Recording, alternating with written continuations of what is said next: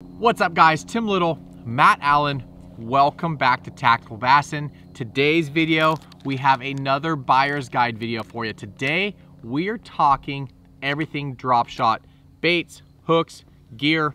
We got you covered, let's go.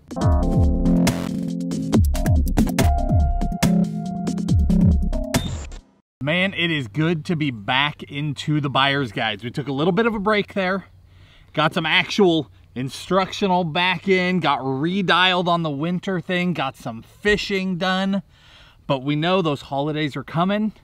Let's keep talking buyer's guides. Today we're talking drop shot. A couple of weeks ago, Tim did a winter video, a finesse video, and talked really in depth about some of these baits. But today is that buyer's guide to help you pick out key baits for different situations. Go ahead, kick us off. Yeah, drop shot. You know, when we're putting together the schedule to talk about these different buyer's guides, drop shot is such a vast category. I mean, hundreds, if not 1,000 different types of plastic worms on the market. Right. So today we broke it down into I don't know what, 7 or 8 different baits for you. Got a couple different hooks to try, but I will kick it off talking about worms. And number one for me is going to be a robo worm. 4.5 inch fat, 6.5 inch or 6 inch, sorry, fat or straight tail. Both work great depending on the fishery that you're fishing. Clear Lake, we're throwing the 6 inch fat. You know, some other bodies of water that have smaller fish, maybe just go with the 6 inch fat or the 4.5. But the benefit of throwing a robo worm is their colors. Their color selection, I want to say there's 50 or 60 colors. Yeah. And no matter where you are in the country, you can find a worm that your fish eat. And I've thrown a robo worm ever since I was a teenager, and they've been around for a long time. Great colors. Biggest fish I've ever seen caught on a robo worm was in a TOC. My buddy Wes caught a 12-2 on a 6 inch robo worm. We won a boat. But yeah, the robo worm, very great baits. Like I said, they've been around for a long time. Best sellers. Color selection is phenomenal. Definitely stick or try these guys right here. You know, the thing with robo worm is it's not just that they have this endless selection of colors, it's that every single one of the colors is a complex color. Right? Yeah, even green pumpkin isn't like straight green pumpkin. All their colors are laminated colors. They've got a lot of detail to them. They just look good. Yeah, like this guy right here. This is a prism shad color, so it's a ghost color, but it has some purple, kind of like a light pink, purplish vein in it, some flake in it. I mean, they are, when you get them in water, they just brighten up, and they really shine. But again, they're number one on my list. All right, number one on my list, there's a lot of different actions when it comes to drop shot baits. There's baits that just sit there and sort of quiver. There's baits that'll get really erratic, that you can pop them and work them and they get all this movement. I like baits that have some movement a lot of the year. So one that really stands out for me is the Smallie Smasher. Now in that winter video, Tim talked about that 3.5 inch in the green pumpkin purple, which is an excellent wintertime bait. There's another color that I use specifically in the spring and the summer, and that's this one. So still the Smallie Smasher. This is the larger size. I throw it in both sizes. But this color, they call it, I'm gonna read it because I'll screw it up. Yeah, it's the longest color ever. Green pumpkin, orange, black, pearl, blue flake. Let's just call it bluegill. Okay, it is green pumpkin with orange and purple flake, and then it's got this pearlescent blue belly. I mean, it literally is a bluegill. This is a bait that shines for me in the springtime. The Smallie Smasher I fish year round, but that color coming into the spawn, going out of the spawn, when those bluegills are up in there with the bass, they do not play well together. That is a deadly bait, and it's a bait that has a ton of movement and action. So I don't fish it, I don't do like the drop shot shake, right? I like to pop it and let it die. Pop it and let it die, and it'll get this big swim to it, and then it kind of flutters down. It's a very erratic action, and I like that bait a lot. in that circumstance. Yeah, you can make it erratic because that like beaver style tail on it, but if you just sit there and just hold it clear water right now, that tail's just gonna sit there and just kind of dance around, very subtle. So it's a great wintertime bait as well. And like Matt talked about in that winter finesse video, I talked a lot about baits with little to no action, because you don't want a bait down there just kicking around in your cold winter months. So depending on the different time of the season that you're fishing is going to depend on the different baits that you throw. And how you work them. Exactly. You did talk about color. I did not talk about color, but I will, down below in the video description, we'll link like 1 or 2 of our favorite colors in all of these baits. Hands down, my #1 color for the RoboWorm is Margarita Mutilator 3, MM3. That is a fish catcher no matter where you are in the country. If you want to go, go with a kind of a clear color, like a ghost color, that Prism Shad is another winner. But like Orange Crusher, you really like.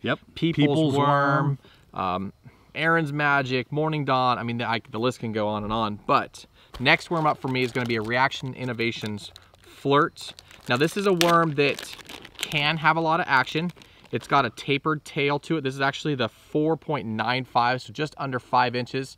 So it's kind of a meatier section up here with a little kind of spear kind of tail, I guess you'd call it, kind of a spade tail, but it really cups that water just like that Smalley Smasher. So if you're just sitting there and just kind of shaking it just a little bit, letting the current down there, let that little tapered tail just down there kind of flicker around, works really well. Summertime, springtime, warmer water time, you're shaking it, you're popping it up, letting it fall, it's going to swim down and really do the I guess snake kick or whatever you want, kind of just that little shimmy of a tail, if you will. But that guy right there, it comes in 2 different sizes, a 4.95 and a 6.95. That 6.95, I don't really throw it on a drop shot because it is almost a 7-inch worm. I don't either. But it works really well on a shaky head. But for a drop shot, I like that 4.95, and that is a winner right there, guys. All right, my next one is a Strike King bait. This is the KVD Dream Shot. Fairly simple bait, narrow bodied, and then it really gets slender, and then again it bulges out at the tail. So again, I like these baits. I don't drop shot anywhere near as much as Tim does, just to be honest with you. It's a technique that I turn to. There are key times of year when I'll pick it up, and otherwise I pick it up when the going gets tough.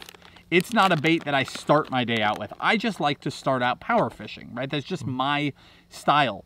So for me, the times of year that I throw a drop shot are a little different than other people. So I like to fish those baits aggressively in the springtime. So almost every bait that I choose is a bait that's got some shape back there in the tail, so you can work that bait when you want to in that warmer water. So the Dream Shot is another one of those baits where you can get subtle with it, you can just play with it, but you've also got the option to work that bait a little bit more aggressively. The key with any drop shot bait, if you are aggressive with them, is to pop them up and then to give them time. It's not like you're gonna sit and just overwork that bait. If you do that, you don't catch anything. Right. There's a couple of ways to catch a drop shot fish. One is the standard way. The other is to be more aggressive and then just give it time, and that bait will settle down on its own. And then again. So you don't wanna, don't let me convince you it's something that it's not. It's a more aggressive movement, but then it's stalling that bait out and giving it time to get bit. But that Dream Shot is another one of those baits, nose hooked. This is not a bait that I fish on a Texas rig. I just don't think there's enough bait there for the Texas rig. I only nose hook this bait, but I really, really like that one. Yeah, good point on the Texas rig. Very few of these baits I will actually Texas rig. Most of them are gonna be a little nose rig. That 6-inch fat, you can take a cover shot hook. I don't even know how many videos ago, maybe a few weeks ago, I was flipping the cover shot and fishing that 6-inch heavy drop shot, like a 3/8 ounce weight in that, and sticking them Texas rigged. But the next bait I'm going to talk about, actually I'm going to talk about 2 baits. Is that all right? You can do whatever you want. I want to talk about drop shotting a swim bait or a shad style bait. In my winter finesse video, I talked about this guy right here. This is the Namiki Armor Shad. It has that little forked tail. It does not have the paddle tail like the little Kitech Easy Shiner, but two different shad profiles, two different bait fish profiles. I fish them differently. This has that fork tail. This is going to be a vertical or a cast out, work it back to the boat on the bottom bait. It's a real good bait fish. It mimics a bait fish very well. As you're shaking it, you give it a little bit of action. That tail's down there just dancing around. It just looks like a lazy, stupid bait fish just sitting around on bottom, being dumb, ready to be eaten. Waiting to get pounded. Right. So that is how I fish that. But a lot of guys don't drop shot a swim bait. And what I mean by that, it's an actual swim bait. This is a little 3-inch easy shiner, right? It's got a paddle tail on it. So anytime I drag that, or anytime it's falling down as it's chasing that drop shot weight, that tail is kicking and it's swimming to me. So where you can fish this on bottom, it works great. You gotta work it a little bit faster. You can't just let it sit there like you would with this guy, because the tail's just gonna lay over and it's gonna look stupid. You have to be giving this bait action. So warmer weather, warmer water months, and suspended fish. And that's what I really wanted to talk to you guys about on this guy right here. A lot of technology these days, you can see side imaging, you can see 360 out in front of you, all that. You can see those schools of fish. Cast out, let that bait, close your bail and let that bait just kind of swim to you. It's gonna pendulum, right? You're gonna fire out there, you're gonna close your bail, the line's gonna tighten up and that bait's gonna fall. It's gonna fall and come to you. But the whole time that bait is swimming back towards you. So it is a swim bait, and that is how you can really catch some of those suspended fish that you can't really catch with any other technique. So little paddle tail swim bait on a drop shot. If you guys haven't tried it, you need to. That Kitech Easy Shiner is a must. And if you're just vertically fishing down in the schools of bait on bottom, go with that Demiki Armor Shad. Both of these real quick, I have them paired up with it's a number 2 mosquito light hook. It's very important to go with that light hook. You don't want that hook to overpower or overweight the bait and mess up the action, make it sit funky in the water. It's important with all of these baits to make sure that you rig them straight, rig them natural, make these things look as natural as possible. You don't want those baits just laying flat or laying down on your line. So I'm only gonna say this once, because I hate to actually give Tim credit for anything. It hurts my soul. But when the guy says suspended fish, anytime that word comes out, just stop and listen. I mean, he speaks truth about suspended fish. The guy is good at catching them. He held the spotted bass world record for a time. Suspended fish are one of the last mysteries in bass fishing. And there are a handful of guys that are really, really good at catching them, and everybody else just wonders what they're supposed to do when those fish are out there doing nothing, roaming. You can't even see them on your electronics, right? They're gone. You pull up on a point, they're not there. You pull up on the next one, they're not there. Your fish have vanished. They're suspended fish, and to most people it's a mystery. There's a handful of guys that are really good at it. When they talk, listen to them. The last one I'm going to talk about, I've got a couple more, but it's along the same lines. Okay, this is Reaction Innovation Shiver Shot. They've got a couple baits. This is the smaller guy. This is the Shiver Shot, okay? This little guy is essentially that same style. It's a little bit bigger. It's got fins on the side. It's got a little bit more detail to it. But again, I keep talking about the springtime, because that's one of the times that I actually put time into a drop shot. That's one of the times where I know those fish are up there. They don't want to eat the way I want them to eat, but they're still there. They haven't pulled the deep water, so you get that drop shot out and you catch them, and you can catch really big ones doing that. This bait, because of this color, is a bait that I really like. So that exact same thing where you're barely working it, it's just quivering, but this color is called sungill. Again, all my spring stuff is bluegill oriented, right? Because you're up there in the shallows. That is a magical color. Now they've got some other really good shad style colors, but again, bluegill, that sungill is a killer. Yeah, that That little shiver shot is a cool little bait. It's kind of a combination between a drop shot bait and a swim bait. It's got that forked tail, but it has a total, the bait itself looks like a little swim bait. Yep. Oh, you're all done? It's all me. Yeah, you're up. One more. If I can open the pack. My fingers are all oily from all these different baits. Going back to Strike King, this is the half shell. This style of bait is something we've done for a long time. We used to take Reaction Innovations beavers and slice them down the middle to create a worm that looked just like this. Just like it. This is almost exactly a beaver split in two.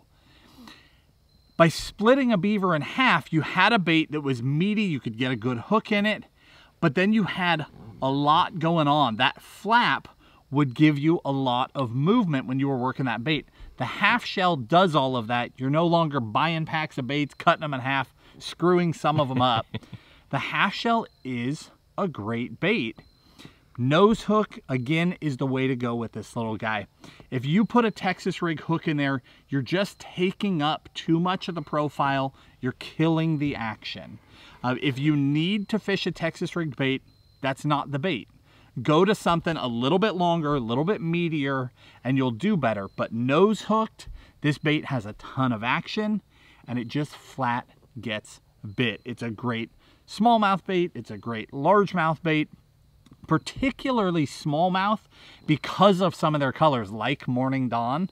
It just smashes on those fish. It's a lot of fun to throw for them, and it's a great profile, and it's different. I mean, you line up all the different baits, nothing else looks like a half shell. So if you're fishing around a crowd, if you're in a tournament, you know it's going to be a finesse game. It looks completely different. The action is different, and you can stand out and get those few key bites that you need.